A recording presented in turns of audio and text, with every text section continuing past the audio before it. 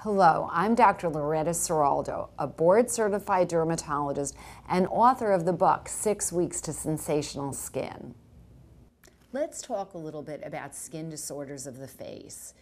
Typically, when someone comes to me with a skin disorder of the face, it is really a less visible problem than, let's say, problems that we would have on our body. And the reason why is because we're all so much more conscious of any kind of disorder on the face that patients come to see us dermatologists at an earlier stage. We all kind of are our own worst critics. And so if we start to see, for instance, a little scaling on our face, we may think, oh gee, this is so noticeable, and feel that we need to rush to the doctor. But this video is really meant to help you to treat yourself if you can.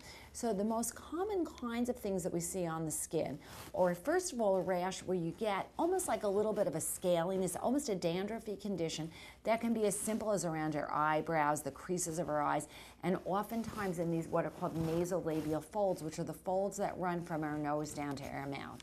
This can be called seborrheic dermatitis, seborrhea, or sometimes we call inverse psoriasis.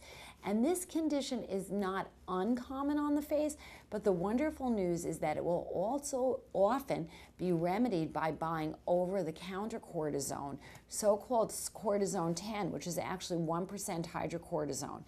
If you do have a condition like this, I'd like you to consider trying this over-the-counter cortisone. You can apply it very sparingly to the affected areas morning and night.